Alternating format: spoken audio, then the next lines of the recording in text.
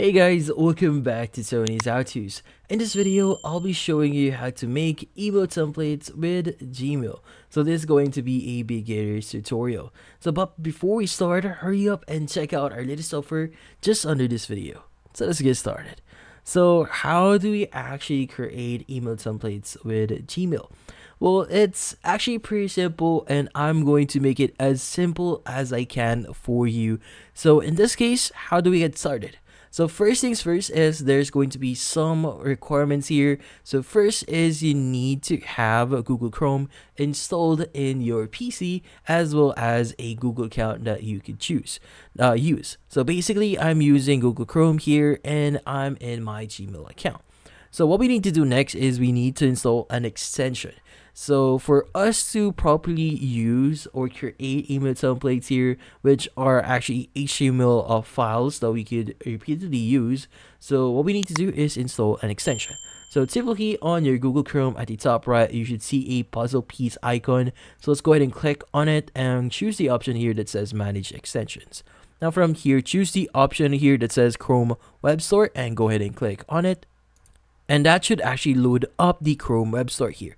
So what we need to do here is we need to search for an extension. So go to the top right here to the search extensions and teams. And we want to type in the following, which is going to be Gmail template. And from here, just press on enter and you should be able to see different applications that you could use for making a Gmail templates. But in this case, we'll be looking for the template or extension here that says Gmail email templates by Cloud HQ, which is personally what I'm currently using right now. But since I want to show you the whole process, I actually uninstalled Cloud HQ here or Gmail email template. So let's go ahead and click on it. And from here, let's go ahead and click on Add to Chrome. And from here, click on Add Extension. Now, while we wait for it to successfully install, templates is a good way for you to basically manage your emails. Like for example, if you have the repeated template that you frequently use and you just want to update, like for example, some certain aspects on it, like for example, a name, those are the things you just need to change. And well, using templates could actually save your time and make things a lot easier for you. Now it's going to welcome you here in Cloud HQ email templates, so you can go ahead and read through all of those and you should be able to see some details and steps on how to do things here on Cloud HQ. But for now, let's just go ahead and exit this one and it's going to give you some instructions on how to do things here. But for now, let's just go ahead and exit this one. Now, how do we start creating our email templates? So first, what we need to do here is we have to connect or create our account in Cloud HQ. Now, typically, once you actually install Cloud HQ, you should see an icon here that says Cloud HQ. You can go ahead and click on it and just click on Log In to Cloud HQ. And from here, you just need to basically log in or sign up. But since I already have my account here, let's just go ahead and choose our account here, click on Log In and provide all necessary details. And on the next page, you should be able to be logged in into Cloud HQ. Now, in here in the Cloud HQ apps, you should be able to see some other tools that you could use. But in this case, there's going to be a lot that you'll be able to see in Cloud HQ. So our focus here is going to be Gmail email templates. Go ahead and click on Gmail email templates, and you should be able to see your Gmail and email templates here. Now, once you actually scroll down a bit, you should be able to see your templates that you could use. Now, again, there's going to be a lot that you'll be viewing here, but the most important section here is going to be your templates. As you can see, I already created my template before, but we want to create a new one.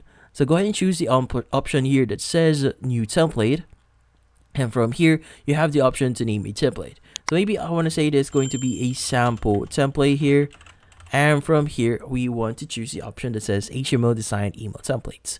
But if you want to use the text-only email templates, which is used for business or sales email, you could go ahead and use that. But if you want to use, or the purpose of your email here is for marketing emails, choose the HTML design email templates here. Now in this case, go ahead and click on create and make sure that you choose the appropriate option here. So for now, I choose the HTML template here. It's going to start creating my template and it should now be appeared in here. And as you can see, we created our template. In this case, we need to start editing our template. So let's go ahead and click on edit here. and it should load up another tab in our browser. And as you can see, it's going to say edit HTML here, so it's going to load up the editor. So let's just wait for it. So this is going to be the first look of our email template. Now in this case, you could go ahead and start editing whatever content you want to add here. Like for example, if you want to move certain aspects, for example this one, if you want to move it down here, you can go ahead and press on the move icon here. But if you want to edit a specific content or duplicate it, you could go ahead and click on the duplicate icon here or delete icon if you want to. Now in this case, the editing option here is actually pretty easy because it's actually UI based. Now depending on how you edit things, like for example text here, I actually just click on this section here, so you should be able to change some things. Like for example, you want to say there's going to be this is a sample text. So I just type this in. I can make things bold or underline it if I want to, add a strike through if I want to, change the color if I have to as well. Now let's say I want to remove this section here or this image here. So choose the delete option here, and you could go ahead and do that any element that you want to remove here. But if you want to add a new element as well, so on the right side you should be able to see different icons here. So under the content tab, you should be able to see or add columns, headings, text, images, buttons, divider. So maybe I want to add an image here. So let's just press and hold on it, and as you can see, we'll be able to add a section here, and we'll be able to upload an image at the right side.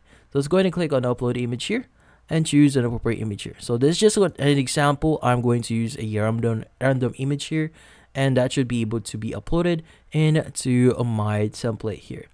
So in this case, you can go ahead and do that. So you also have the option to add alternate text here. So alternate text is a great way for you to describe your image just in case it doesn't load up properly. Also have the action here, like for example URL. If you want to, if someone actually clicks on this specific image, they will be redirected to another link or tab or website if you want to add that action. But I also have the send email or call phone number option here as well. Now I also have the container padding here.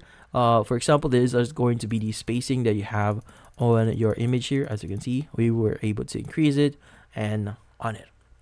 Now in this case, depending on what element that you actually add here, you should be able to edit the aspects or properties on it. So for example, if you want to add a button, you could go ahead and just press and drag it into here, and you should be able to edit the button text. Like for example, you want to remove this section here, and if you want to change the color, you should be able to do that here. For example, make this black and a lot more. You could go ahead and do that as well. Now in this case, you could go ahead and just go wild here, start designing your template. It's actually pretty easy because it's actually a drag and drop way of you editing your text here and whatnot. So it's something really cool and something really fast that you could do on your account here. But in this case, once you're done, you could go and click on create email campaign here, and that should actually create your email template. It's going to save that, and it would actually redirect you back in here. Now in this case, you now have your email template here, so we are now ready to use it on our Gmail. So let's go back into Gmail here, and we want to click on the compose button at the top left here, and usually at the bottom right here you should see the insert template option. So go ahead and click on it, and it should load up Cloud HQ here. So it's going to say browse templates. So under the browse templates here, you should be able to choose different templates. So if you didn't create, like for example, since we actually created our template via the Cloud HQ here, you won't have the option to choose different templates that I actually offer, free templates that I have right now. So if you want to create a new one via this templates or this templates as the basis, you could go ahead and do that as well. But if you go to the other tabs here, like for example, we want to go to my templates. This are going to be the templates that we recently created. So as you can see, we have the sample template here that what we did before. So just choose that one, and from here it's going to load our template. And as you can see, we were able to load it, and we just need to change certain aspects of it. Like for example, we have the option to change the title itself, the recipients, some certain aspects on it. Like for example, if you want to change the name on it, and some links if you want to personalize what your email is going to contain, and a lot of those. But once you're done, you could go ahead and just click on send. So maybe I want to send this to myself. So let me just enter my email address here. And from here, let's just click on send here. And from here, as you can see, we were able to send this to ourselves with the template that we just created. But yeah, so that's about it. So if you found this video helpful, hit the like and subscribe button and watch our next video.